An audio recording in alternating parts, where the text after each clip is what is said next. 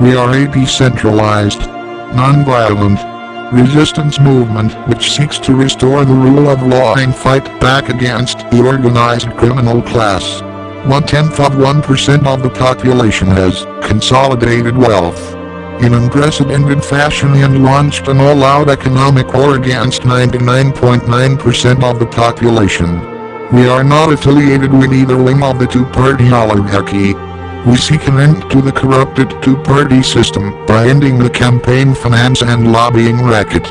Above all, we aim to break up the global banking cartel centered at the Federal Reserve, the International Monetary Fund, Bank of International Settlements and World Bank. We demand the primary dealers within the Federal Reserve banking system be broken up and held accountable for rigging markets and destroying the global economy, effective immediately. As a first sign of good faith, we demand Ben Bernanke step down as Federal Reserve Chairman until our demands are met and a rule of law is restored. We will engage in a relentless campaign of nonviolent, peaceful, civil disobedience.